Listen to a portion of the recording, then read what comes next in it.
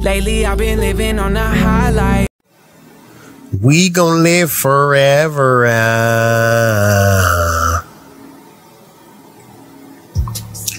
Yeah. Who is it? Hello? Hello? Hello. Hey, Ma. Hey, How you doing? I'm good. I got a question for you. If you can, If you could. name all the cities that we've lived in together. Wow.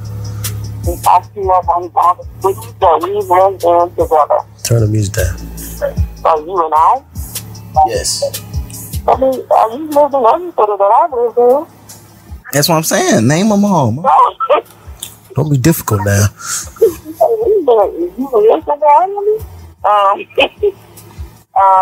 Okay, so Albany, Georgia. Okay. South Austin, Georgia. Uh-huh. Nashville, Tennessee. Uh-huh. And Columbus, Georgia. Okay. We didn't... Wait. No, I got lost in... We was in... Where? Tifton? When you left me at Walmart? Or was that in Valdosta? First of all, I didn't leave you in Walmart. Trying to set you up. Trying to get your mama a case. I threatened to leave you because you had a temper tantrum. Listen, kids have temper tantrums all the time. The truth. Sounds sick. Just let the record show that I did not leave you or lose you. You threw a temper tantrum because you couldn't get on the carousel. Listen. Keep talking. Keep talking, sis. Don't listen to this guy. Don't listen. Keep talking. Testify on this brother. So you decided that you wanted to pass out on the floor and scream. And so, yes, I said, don't get up. I'm going to walk out. And so I started walking and keeping his foot, and then when you realized that I wasn't turning around, you got your head yourself up, and you came on to the car. That has sense. I hope so. I will hope so. But you were one, okay? So, that's typical. He had 1 cent. That was in Valdosta. He said that was in Valdosta. Okay. I like you trying to set your mom up. So what's that time you left me? Remember tell Mo the what was it? A frog or a caterpillar that I had brought to you when we was in Nashville? A caterpillar that looked like it was going to turn into a provoking or something. Huh? It was okay, so you had a thing for frogs and caterpillars. Yeah, I'm talking about the one that I had brought to you when we was in Nashville. That was a caterpillar that you had brought in the house. It was big and flat, and it had these long black hairs on it. He probably like, just look. He's gonna be my friend like forever. It was gonna turn into a monster. This is good stuff right here. I'm gonna bring it out. Come on, look, Mama. Get this out of here. I'm gonna sleep with him. No, you're not. He's my friend. Thank you, sis. And you talking about dogs who left outside too. Talking about them was your friends. You can tell your friends bye. Nuh-uh. This is gonna be good. Yeah. Well, thank you for that. Gonna go watch, listen, Ma. No, let it keep going. Let it keep going. You gonna get this work today. You coming up on your minutes now. You'll get this work today. Your favorite movie back then was Blade and what was it? Because I used to have all those movies on TV. It was Blade. And there was some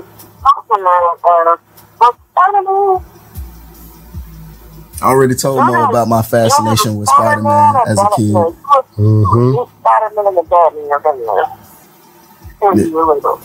Yeah. Whoa. He already know that much. Yeah, buddy. We in there. Yo, Blackstreet. Come on. Listen. Come on. Bless us with that. Yeah.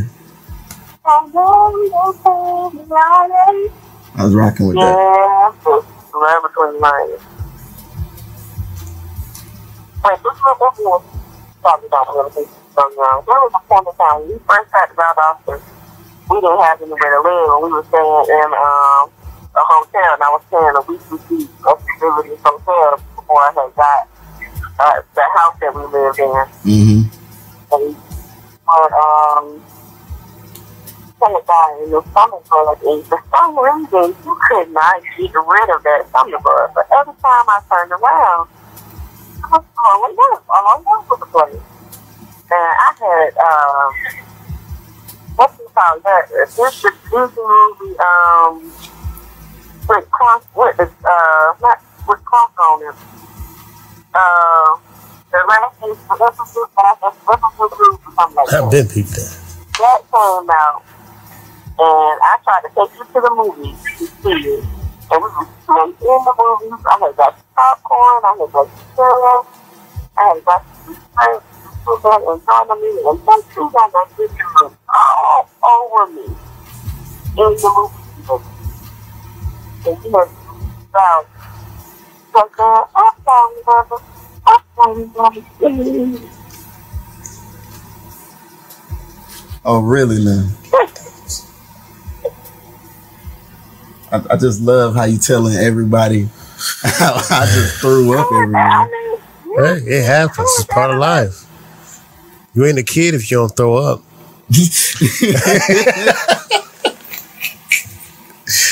You feel me? I mean, every time, tell me what the call is. You call the remote. No, I didn't tell him what I called the remote. Let's hear this. I called it the Mocha Control. What? No, she said no. Give me that Mocha. Give me the what, girl? I want to get Mocha Control. Okay. How you spell that? Can we get the correct spelling on that one right there? And really, like I'm doing a baby voice, but child voice always been deep, so it really wasn't like. All right, Ma. All right. Come on, testify. Ain't nothing wrong with a testimony service. Don't do this, Ma. Okay, I won't do it. No, do it. This is good. No, you do it. This is good material right here. He came out the where.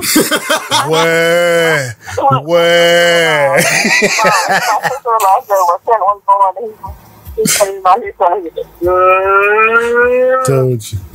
Leave me alone. It just came out sounding like his grown man crying. She's flame on you right now. I'm telling you, bro. Like, exposing to the game. Everybody got a pass, though. Oh, yeah. You know. Wake up and say, good morning, buddy. Good morning. Excuse me? Who let this grown man in my son's body? Type of stuff is this? Yeah, a little deep voice, always. Could I have some Fruit Loops? You want some oatmeal? That's good stuff. Could you turn to Spider-Man? Spider-Man. Look. Talking about how you used to be scared of your Diamond Dallas Page. All right. Okay. So let me talk about this, right? Okay. So I had you remember the 3 feet plushies that they had? Mm-hmm. Yeah, so when I first got it, I had two. I had the Stone Cold one. Wow. And I had the DDP. Wow. You got down there okay first. Yeah, but I had the DDP one first. At work, like at a silent auction. And I ain't gonna lie. At first, I was terrified of DDP, bro. See what you did, DDP. What'd you say, Ma? Mama. I think she went out. Mama. Because we were living in Nashville then. She had to back that story up. First time he opened it up, he started crying. This is good stuff. DDP had me, bro. And then, like, I'm not gonna lie, it took a minute, but after that, we put on some of the best wrestling matches never to be seen. You a DDP? Yeah. That's what I'm talking about. Listen, I gave DDP to work, bro. Yeah, I bet. I ain't scared of you no more. I was hitting DDP with all type of rock bottoms. You can't even stand up. I was hitting DDP with everything, bro. I let him get a clothesline in. I let him get a clothesline in. That was about it. That's good stuff, man. Had every wrestling toy there was. Action figure. Okay. Don't disrespect me. Action figure. Don't disrespect me now. This child had every action figure there was. He had several of the same wrestler in different outfits. Listen, when you putting on these type of shows, they need, you know what I'm saying? To be separate. You don't see them come out to the same gear all the time. Come on, he had. I was just being authentic to the product. Different types of rings. He had stages and entrance areas. This guy. Listen, it started. I'm gonna tell you. I'm gonna tell you what the. You know, the crazy part. Why that sound like my childhood? I can't even laugh. Did you start off? Wait, did you start off with the cardboard box? But I started off with everything. Like took the shoebox and made that the Titantron. When Mom left. No, you had an actual Titantron. No, I'm saying, but before that, I would use the shoebox.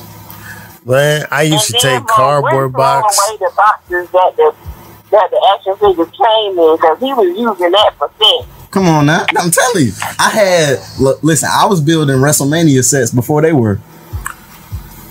When I tell you. Had it looking good. This sounds like my childhood. I'm not going to lie a little bit. Besides that tantrum thing. I think I used to cry. But definitely that tantrum thing, I didn't want to leave my mama's side. So when my mama left, I was crying. You know, that's what they tell me. I don't know. That's what they say. You know, I don't know if it's true or not. They could be making it up. We're playing his room, watching TV shows, and I would have to check on him. And he wasn't doing he wasn't a kid that was crawling all over stuff and all that. He was in his room, entertaining himself. I didn't have any problems with him, except for cleaning up. Now, he would clean up behind himself, so I had to know him by that all the time.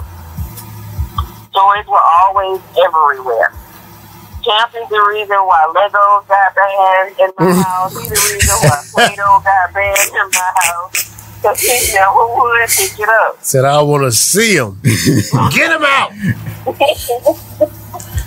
And then the only time I would have to worry about him was at night because he always wanted to sleep with me. But other than that, he was the best baby. Oh. I threw away my pacifier. Oh, this is good stuff. He threw away his own pacifier. He said, get that junk out of here. At 6 months old. I'm done with this. Threw it off the bed on the side of the bed, and I was like, all right, I'm not picking it up. Yeah, and I'm fine with that. He tried me that first night, and after that, he never needed it again. Now, Kimber, on the other hand... Hold up now. You're going to a different thing now. Yeah. You about to vent or you need some advice?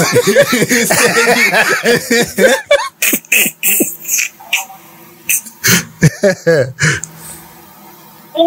remember that time you burnt your hand and you grabbed my flat iron? Yeah. Yeah. All that baby stuff so bad. I thought it was terrible, baby. Yeah, Mom said she was trying to get me to let go of this. And it was so much shock from it burning him that he couldn't let it go. I had to knock it out of his hand. And it's so amazing that he never scarred. Like, only God does that. You know what I'm saying? God gave you Wolverine powers. I had one of those barrel flat irons, so it was like round on the outside, and when you open up, it was flat on the inside. So the hot part was all the way around. I had left it on the dresser and walked out of the room, and I said, "Camp, don't touch it because it's hot." So he said, "Eat hot, Mama?" Yeah, eat hot. Eat hot, huh? I like this. Eat hot. So I said, "Don't touch it."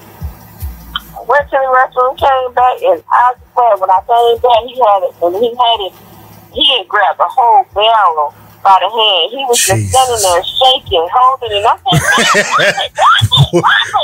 I had to knock it out of his hand. I swear. I almost had his whole body in the tub trying to cool his hand off. I was just drinking the baby with water. So this boy been stubborn. What? What I say? Like, he should have had 3rd-degree burns on his hand. Say, that bro. down was 400 degrees. He should have had 3rd-degree burns, and his hands never scarred. Like, you can look at his hands right now to this day, and you will not see a scar anywhere. I don't even have that burn mark from the base. Boy, you blessed, boy. You need to be thanking God every day.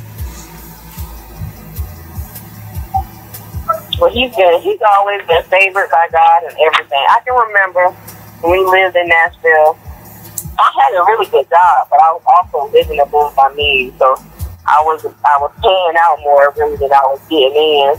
And there was one day when I only had enough money to get Champ like a cheeseburger, not even a cheeseburger. I think it was like a hamburger and a value fry at McDonald's. And I wasn't even going to eat that day. I was just buying food for him to eat.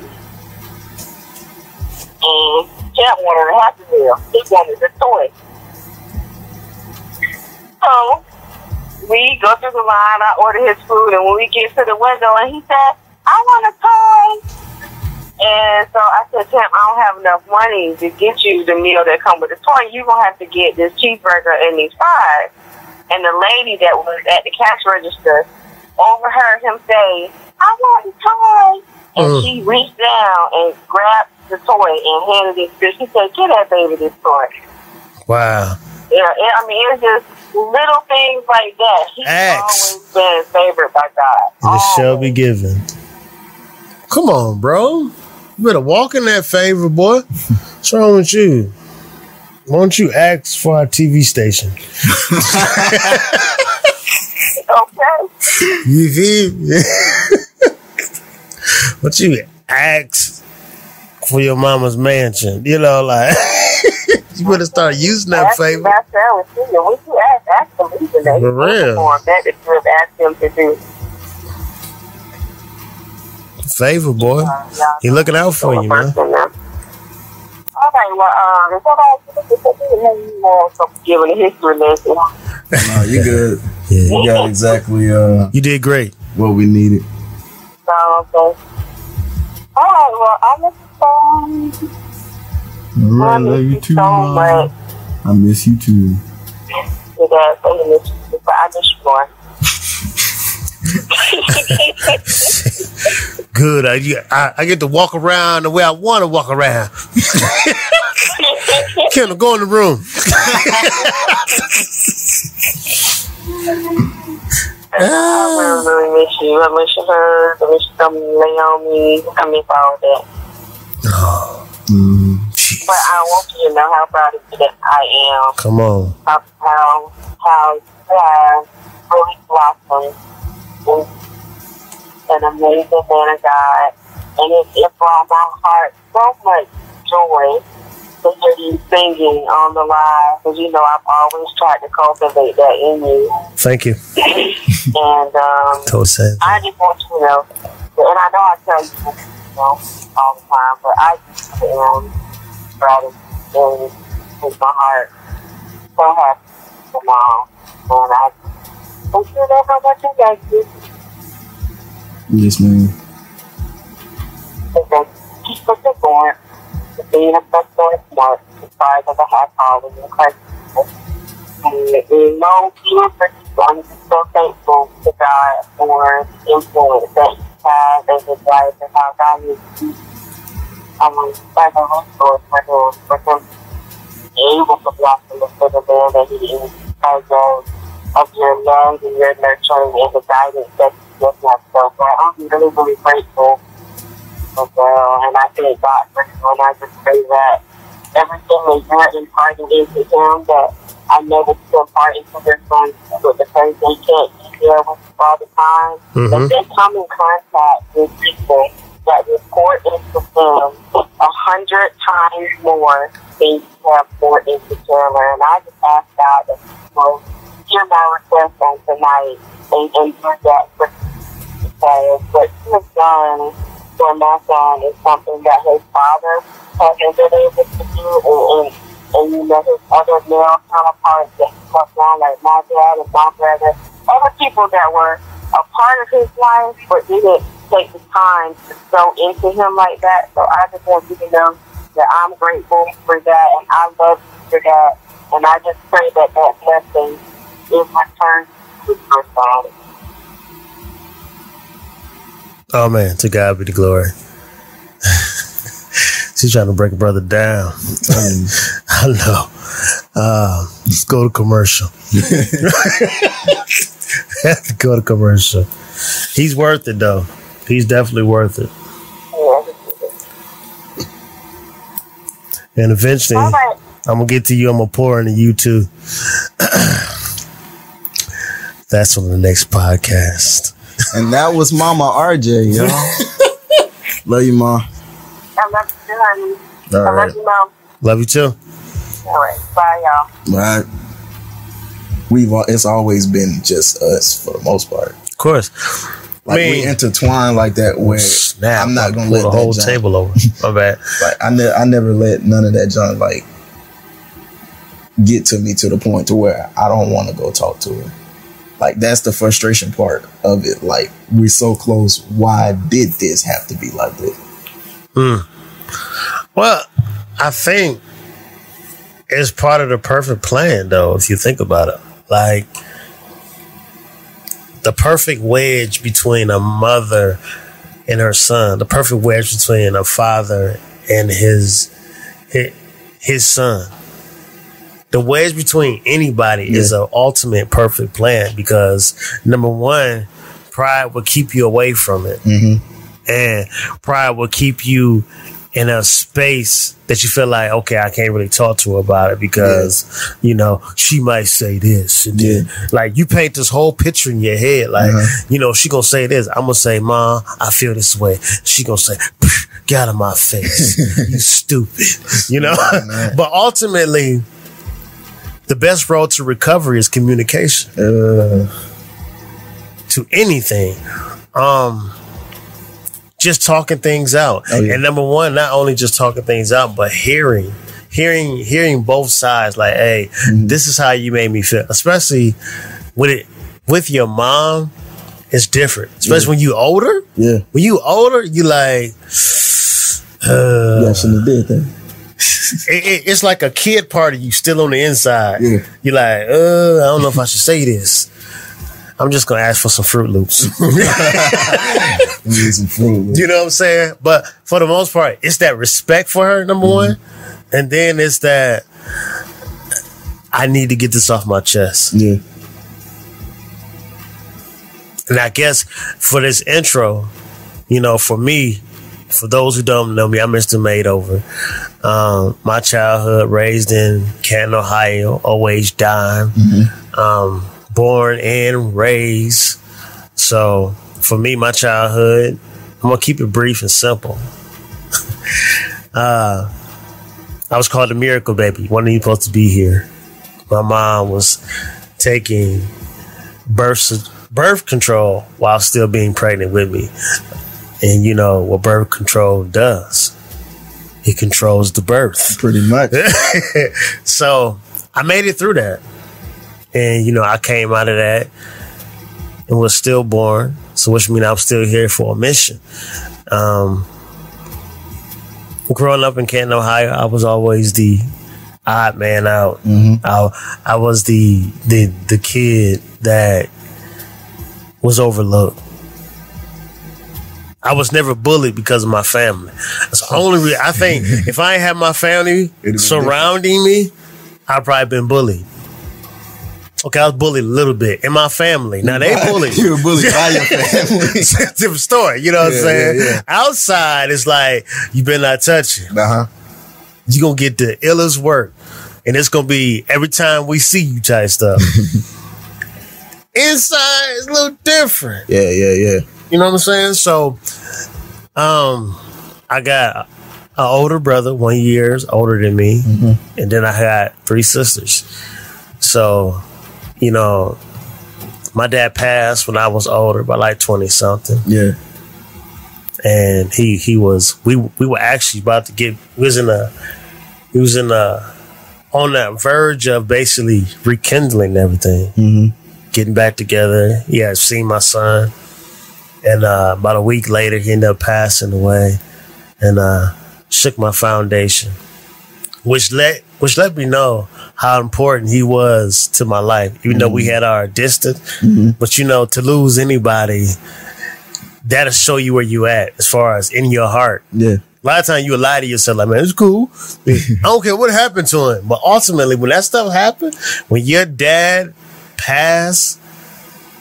It's a crazy feeling, man. Yeah. At first, I ain't believe. My mom called me like, "Hey, your dad passed. He had a seizure. He never came back." And I was like, "Huh?"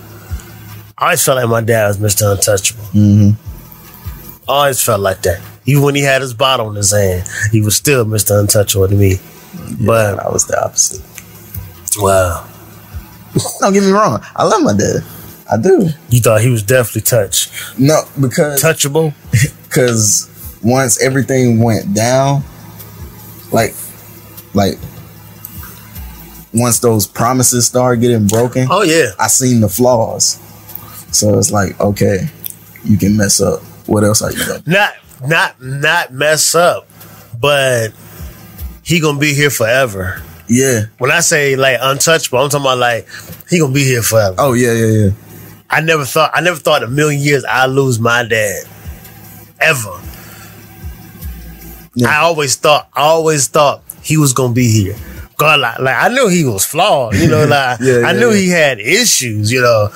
He didn't want to tell my mom and dad. He told my mom, was like, yeah, I took him to a bar. Oh, you ain't supposed to say that out loud. What you doing? Chill, man. That's supposed to be our secret. Come on now. I mean, he never let me drink there. But when he said that, my mom took me away. So lost my dad, then I lost both my grandmas, 2 other pillars in my life. And I was like a year apart, man. Dang near a year apart, getting hit. So, long story short, I ended up coming to Columbus, Georgia. Tell them why. Because of my beautiful queen. But my queen, God threw her out here as bait. That's right. I'm telling on you today. So, telling on you today. He like, so what? What? Yeah, I did it. So the way I can get you to listen. Come on now. But threw my queen out there as bait. I ended up coming to Columbus, Georgia. Said I didn't want to go to no black church. I said that. Yes, I didn't want to go to no black church. I didn't want to deal with nothing that had black church written on it. No Baptist, no nothing. And we got that was my mindset. You understand that? Like this is what I'm talking about. Like this was my mindset. I didn't want to be in church for 12 hours. I didn't want to do 5,000 revivals. Come on now. In 1 week. Come on. I just didn't want. I was like churched out, literally. Like I grew up in the church. I forgot to tell you that. Mom is an evangelist, but I was churched out. I was done with church. I was no part of church. So, my wife went to World Changers Tabernacle. You know where the word is on, and they love you. So I came in. My wife was like, "They're gonna be hugging you. You know, when you come in, they hug you." I'm like, "Man, please, ain't nobody gonna hug me, please. You got me messed up." So I walk in, and the deacon said, "Hey, what's going on, brother?" And he reached out like this. And I said, "Come on, in, let's go. Come on, let's bring it in." So went to church one time. Was on a Wednesday, and I really enjoyed myself because the way the word was put, I understood it. Yeah. Facts. Like, I didn't walk away like, hey, what do you mean when he said that such and such was going to come up? And then after he said, but when I came, I got such a simple word. With no routine. And that's what kept me. And for me to get a word and understand it, it was a word you didn't have to look up and like, hold on, what does this mean? Like, and I was still in the world. I'm trying to think, was that how I went to church? I don't know. But but at the end of the day, it was a simple word, and that simple word is what brought me to be a man of God that I am now, literally. And they are my spiritual parents. I've been here for 7 years, married 7 years. You know what I'm saying? So for me, that's who I am. Yeah. That's why I call myself Mr. Made Over. Yeah. I was made over new. Yeah. I came, if we can get Mom on the podcast. Love you. I would love it. Because understand, I came from, as Mom put it, from the club to the church. But I never looked back at the club. I never looked back. I'm still not going to look back because it's pointless. Right. I think if you're 30 anything and you're in the club, you're wrong. First of all, you can't stay up that long. So whatever you're drinking, you're smoking, put it down. But Man, I'm 21. I don't want to go. You shouldn't, because y'all people, they crazy. Y'all age, y'all shooting up to everything. Y'all like, and the crazy, y'all shooting like this. No aim. Stepped on my shoe. But at the end of the day, I am who I am because of where I am. That's why I always tell people, show me your surrounding, not tell you your future. So if you ain't going nowhere, you ain't doing nothing in life, look at your surroundings. Yeah. I came here with nothing but gained everything. Yeah. And I ain't finished yet. That's the crazy part. Am I being aggressive? Bro. I'm going in, my bad. But it's true though. I came here with nothing. Came here with nothing but a keyboard. But at the end of the day, I'm gaining everything. And this is without me asking for it. Yeah. It's without me asking for it, man. No asking, no handout. I'm like, God, I just want to serve you this time. Like, I don't deserve none of this. But you see fit to give it to me. Come on now. You know what's crazy? Why I'ma leave? You know what's crazy to me is I didn't realize until like earlier this week that I've literally been like here, if you really count the time span, even with me moving back to Albany, I've still been here for 10 years. A decade. And the crazy part, okay, let's take that decade. I've been here a decade. Podcast just went to a whole different story. So, take that decade, right? So it's kind of like, what you gonna do with your next decade? I was looking at it like this because, like, this is one of those positive things that's about my mindset that I can see. You know how in the mind, it's gonna take you a long time before you find that diamond. Oh yeah. I felt like those beginning years, we was getting closer. But because we couldn't see the diamond, or I couldn't see the diamond. Yeah, you definitely couldn't see. I definitely seen it. That's what I'm saying. So I couldn't see the diamond. I didn't know how to push through. But now that I'm seeing it, I'm gonna tell you what it is. It's funny you say that. It is not that you wasn't taught how to push through. And the crazy part is, as a man, the weight that is put on our shoulders. We're taught to basically push through. I don't give a care how you do it. You better push through. But ultimately, it's like, teach me how to push through. Don't you tell me. Just don't tell me to push. Come on now. How to push? Do I push with my legs? You know, like, am I bracing myself? Like, what am I doing? Yeah. So, and this will make it so crazy for me when I came here, when Dad was like, hey, Dad showed me everything. Like, as a man, this is what you do. This is the guidelines you go by.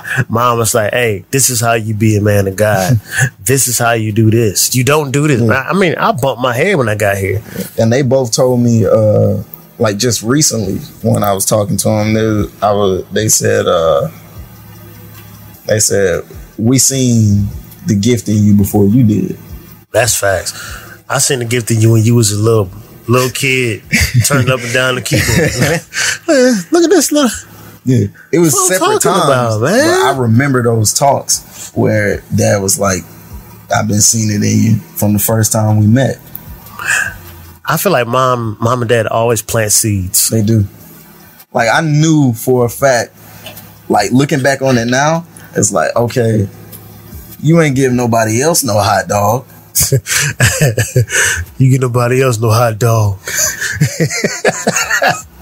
But like, literally, when I think about it, like, everybody was up there for the outreach. Everybody else is getting their stuff passed out. Yeah. I personally get brought up to you and you hand it to me yourself. Like, I want to see you in church now. They plotting on us, man. I'm telling you. They get you with food. That's how they do it. So, like, when I first came here, Mom was like, hey, she was so nice. Like, I'm like, this lady got to be up to something. And I was like, she's like, hey, you want to go to steak? I think it's like Outback Steakhouse, something like that. One of them steakhouses. And she was like, was it Longhorns? Probably. Because Longhorns was their spot for about a while. Longhorns. She's one of those. She's like, you want to go? I said, you know, I was newly here. Yeah. I was like, you want to take me? Man, you know, okay. Who paying for this? I just told you, I came here with $1 to drink, and I didn't even have $1, just a drink. But and she was like, we go into the restaurant, and she was like, just sit us anywhere, bro. I swear to you, not. It was a huge round table, huge round table. Oh, you for sure had Longhorns then. Huge round table. It's just me and her. What we had a huge round table for? Facts. And she was like, get what you want. Who? You talking me? You know, me being modest. Yeah. We go ahead and get this burger real quick. Because if she can't pay for it, if she can't pay for it, it's not going to be because of me. Because mine costs $10.75. You know what I'm saying? She's like, that's all you going to get? Go ahead, let me get the steaks. I'm like, man. But that's how, I mean, she didn't get me with food. But what I'm trying to say, food was involved. Food was definitely involved. Now, look. So, like, after the outreach, right? We going to the church. We there for about a good month. JR is, that's what I was close with at the time. Yeah. He had adopted me in as baby bro. That's what's up. So he was like, yeah, I'm going to come pick you up and then we're going to go over here to my house. I was like, we're going to do what? He was like, yeah. It's like, you just going to stay with me tonight. All right, okay. All right. So I was like, I thought we was just playing basketball, man. Ain't none of this. Where this going? So he picks me up. We chilling for the most of the day. Yeah. Get to mom's house. I kid you not. Because this was before the marriage. Okay. So this is one. Okay. Got you. So we go there, and mom's got a full dinner already ready before we even pull up, bro. Y'all been planning this. That's what I'm saying. It's a plot. I'm like, hold up. And you the culprit, Dre. It was like, yeah. Then she got on the phone with somebody. It was like, yeah, I just had to feed my sons real quick. Man, so you got in there early. No, like literally, I was literally adopted in. That's what's up.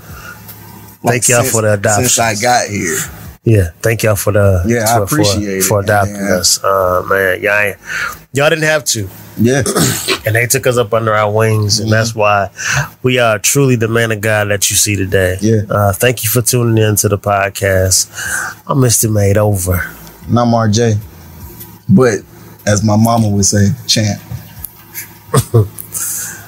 Bless his heart. That's just a family nickname. That's all it is. Y'all get to know it later on down the line, man. So at the end of the day, keep God first. Like I always say,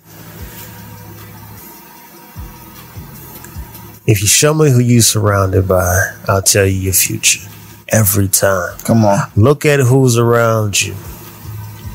If a person's not in your life bringing you up, you gotta cut some people off.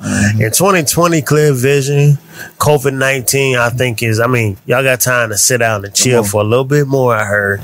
But take time to reevaluate your life and who's around you. So when you do get out of this COVID-19, you can start making moves like you're supposed to. Iron sharpens iron. Oh, dang, man. So you can't do nothing if you got a dull knife. You can't sharpen yourself next to some paper. Come on, man. Yeah, come on now. So, like we always say, man, keep God first, and the rest will be added. This is TBK Podcast. And until next time, we ain't got no dues, but we still shall bid you adieu. We out.